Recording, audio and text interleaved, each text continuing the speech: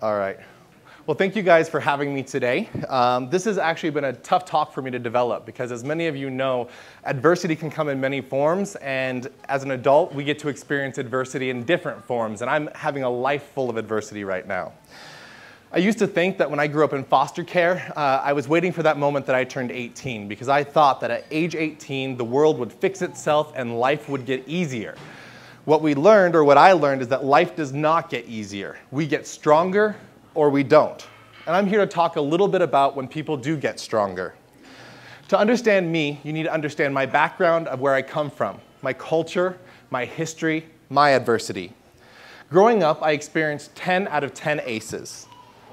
And here are all of the ACEs listed. So multiple types of abuse, neglect, mental illness, violence in my home, drugs, you name it, that was my life when I was growing up. Now, all of my ACEs occurred when I was in my biological family. A lot of my ACEs occurred in foster care because I was exposed to it for a very long period of time. All of this, as we talked before, is quite a toxic combination on a developing person's brain as they grow up. So research indicates that the tipping point for adverse childhood experiences, or ACEs, is actually 4, and I've experienced a 10 out of 10. So when you're looking at the chart, we saw this a little bit earlier, when you're looking at the chart, the more the ACEs you have starting at 4, the more likely you are to have disease, mental illness, and even the possibility of an early death. So I entered foster care at the age of 6. I was not your normal 6-year-old. At 6, I could take care of my 4-year-old brother, feed him, clothe him, and protect him. Life was a challenge, but I had no idea that I was being abused or neglected. This was home, this was my life, and that was my family that I was removed from. I saw more in my home than most people would see in a lifetime on television. I entered foster care, excuse me, my notes are dinging. I entered foster care with my biological brother, and we were together in foster care for a couple years, but what ended up happening was in foster care, we got split up. He ended up going to the California foster care system. I ended up staying in the Montana foster care system. I can remember everything about the moment that I was taken away. I can remember the police raid on our trailer. I can remember my footy pajamas, the feel of my feet along the ground as I walked to the police car. And I can remember my mother being placed over another police car and being handcuffed as she got smaller as the car pulled away. So I remember this age, and I remember what it was like to be a child. And I don't remember everything. This used to be one of my favorite photos because I don't have a lot of photos from when I grew up in foster care or from my biological family. But as an adult, I've learned to look at this photo a heck of a lot differently. And when you look at this photo, I know that sometimes kids fall and hurt themselves and have accidents and are cut and banged. But if you look closely at my little brother there, he's the smaller of the two of us, there's a lot of marks on him that probably should not be there. And that doesn't look like one accident and one fall down. Then if you look at me, I have a little bit on me, but not much. But if you look at my teeth, I had a full set of metal teeth because my parents claimed that I fell off of a picnic table. But I don't remember that. I have no clue what happened, and you would remember the dentist for the amount of work that had to go into that mouth. I have no clue what that was. But what I was told is that sometimes we protect ourselves, and our brains have a very, very powerful ability to keep us from remembering things for very good reasons. I don't remember the picnic table. I don't remember the dentist. I was diagnosed with PTSD, or post-traumatic stress disorder, as I was growing up in the foster care system. And I'm not sure if I got that from my childhood or if I got that from actual foster care. Either way, it's a diagnosis. So you can have flashbacks randomly. I've had very few of those. But my biggest issue is that I have memory gaps in my childhood. And did you guys know that foster children suffer a rate of PTSD that rivals the rate of that of war veterans? And if you think about that, what happens in war? There's a lot of violence, blood, and scary stuff that happens, and our children are experiencing this, not only in their biological families, but some of us are very unfortunate and experience it when we're meant to be protected. Treatment from my biological family created adverse reactions for me growing up in the foster care system. It created an inability for me to not attach to people, to not trust people, especially female people, because of my mother issues that I had growing up.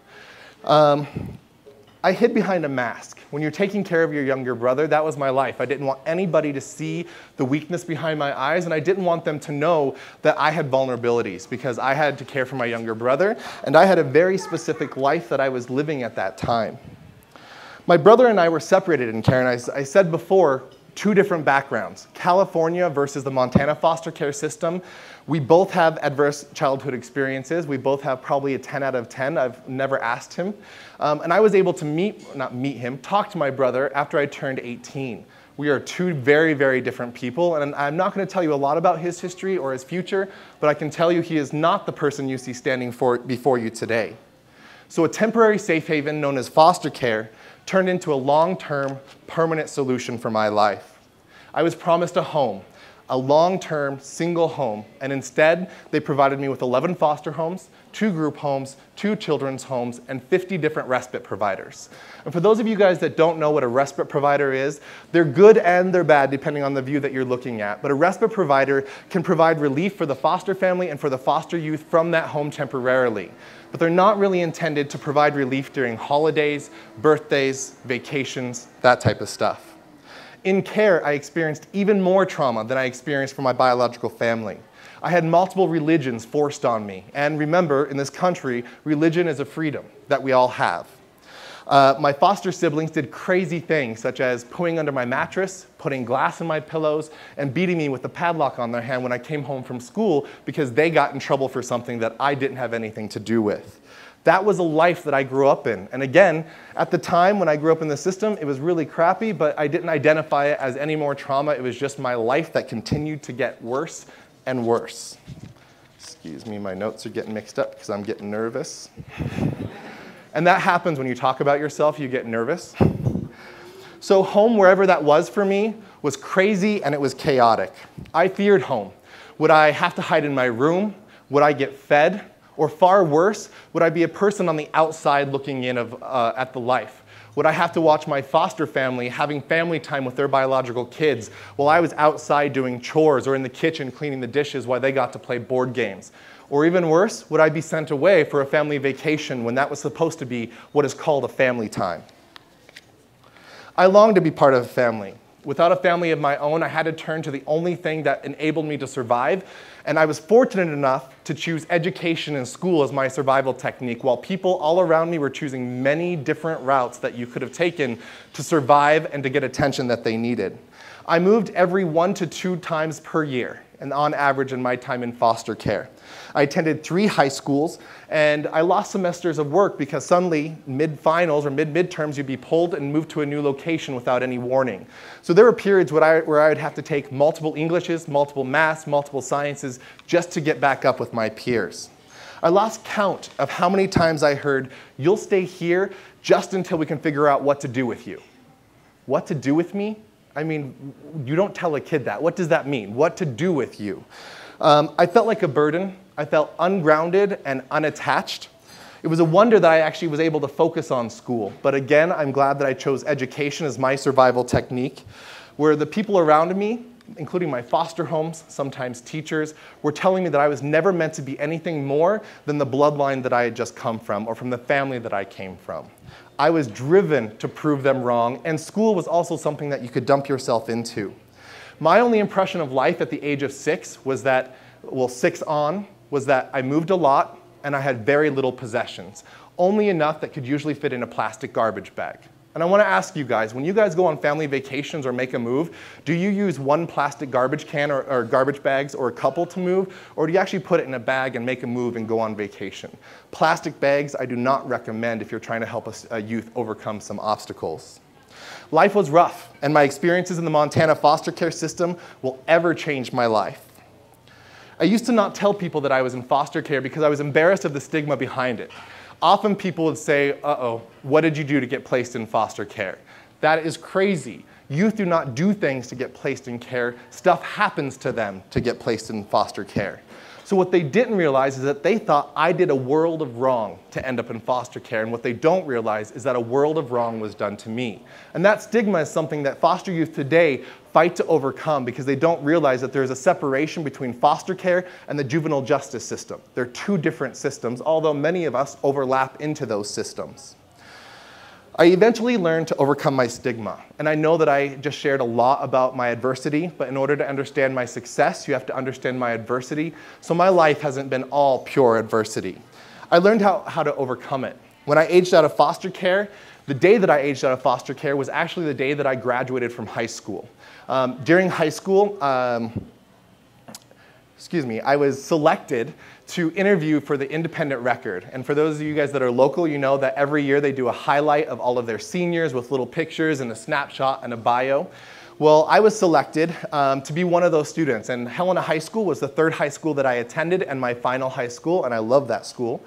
I met with the reporters of the Independent Record, and it was a unique experience. This was the first time that anybody wanted to hear about me without me trying to get their attention. And it was interesting. She seemed to honestly care about who I was, where I came from, and where I was going, and she had no idea who I was. She was just doing her job. Well, like most students, or most high school students, I did not read the newspaper. I also did not have access to a newspaper on a regular basis because that's not something that I wanted. But on Monday, when I got to school, the article had run in the newspaper, and I was expecting just to be highlighted with a whole bunch of other little people. What ends up happening is that I end up being displayed full page, centerfold, all alone, no other students that are displayed.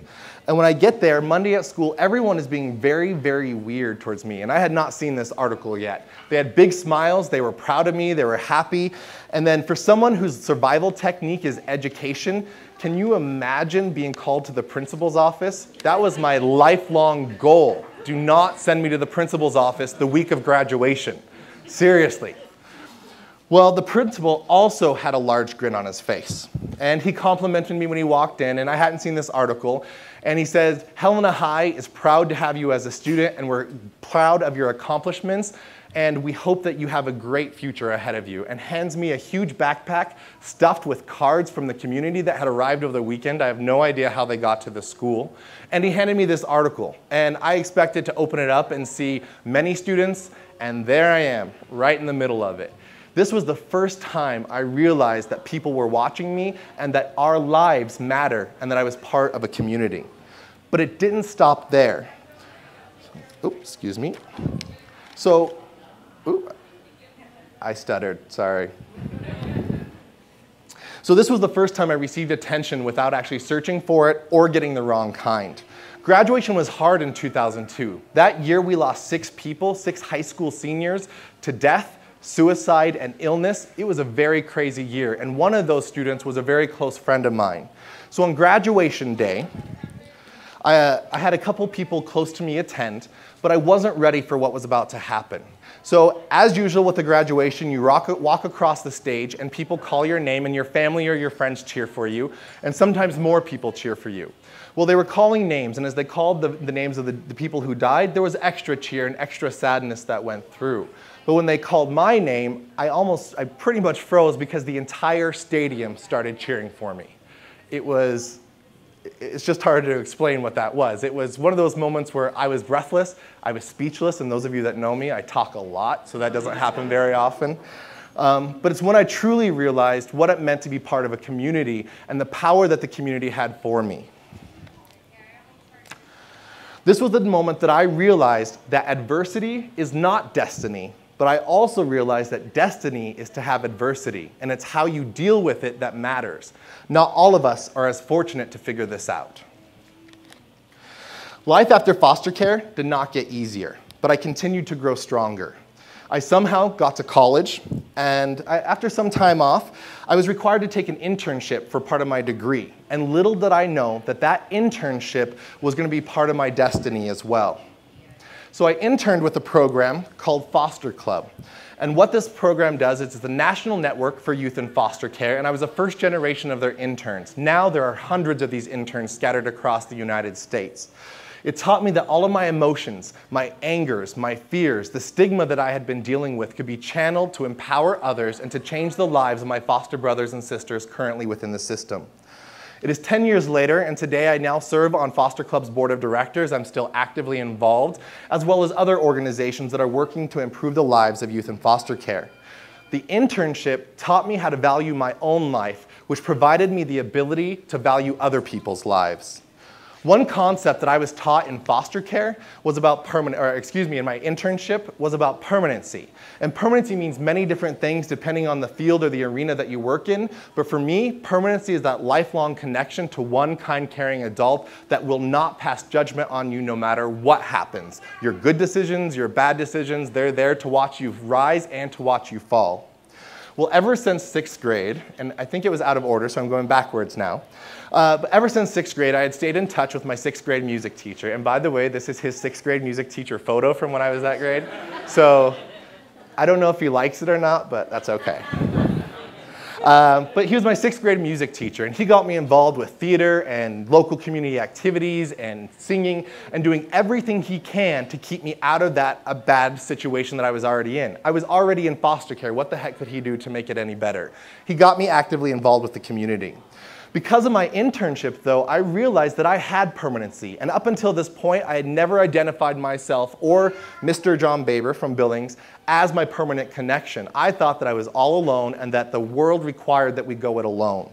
But Foster Club and my internship allowed me to overcome that. And at the age of 25, I was adopted as John Baber's son. Thank you.